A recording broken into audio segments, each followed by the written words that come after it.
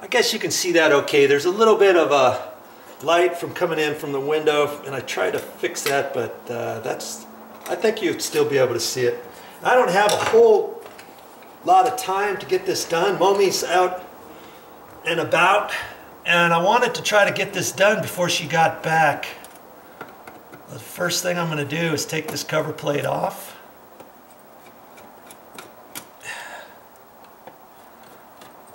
At first glance, you might have thought, oh, just swap the two switches around. You don't even, why do you have to take the middle electrical outlet? Why do you have to unscrew it from the wall? I have to do that because all the wires are back behind there.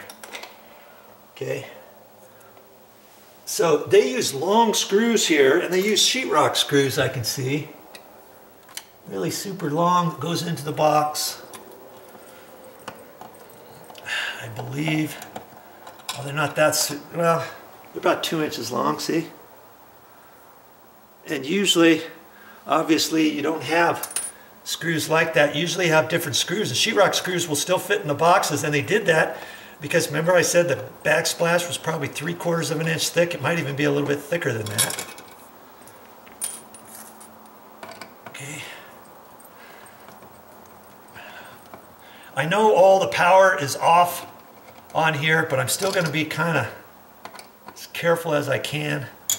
And you know what? I could take a, man, I should have taken a felt tip pin. I'm just going to dab it right about where these were before, so that my cover plate will fit on there. And I can adjust it, you know, whichever way. It's not that big of a deal. I didn't really have to do that.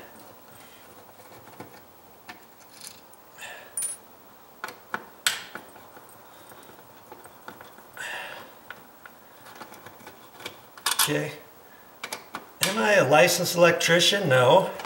But you don't have to be either. Oh, we're not adding a circuit to the panel or doing anything like that. All we're doing is simply moving these things around. We've got the power all off to these, right? Okay. So now I'm gonna gently pull this out of the wall. This one here, maybe I don't have to pull out as far. This one here.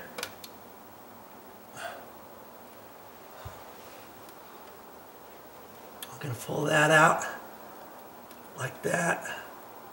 Pull this one out. Let's get you in there a little bit closer.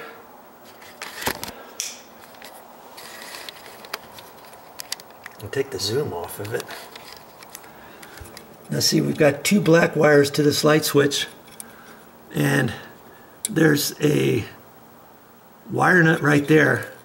And see, usually if you've watched my videos before, usually you'll notice that the wires that come out are about 6 inches long or so. And see, if I were to pull these straight, this is going to be up quite a bit further. Now see, this one here happens to have a red on there and a black. It's not white, it's just spray, it's just paint or primer that they put on the walls or whatever. Lots of times they get it all in the box.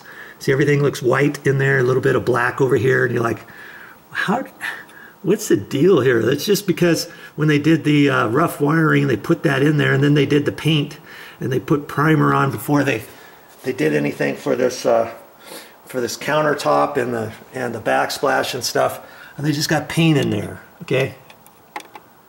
And so there should be enough wire. If I pull this straight out, there should be enough wire for me to take the wire and kind of zigzag it back in here and come out. There should be enough wire in this to zigzag across over there and come back out. And interestingly enough, as I pulled on this, you see this wire right here? This one that goes up into the back of this switch? Look how it's moving. See? Right there. It shouldn't be moving like that. That's because it's loose. And I'm glad I'm checking that. I may not be able to use that. I might have to take that and wrap it around this screw instead. You can wrap them around the screws, or you can poke them into the back. See, there'll be little holes with a little grabber thing in there. You push your wire in there and then it holds. But this one here seems to be just ever so slightly loose. Okay, so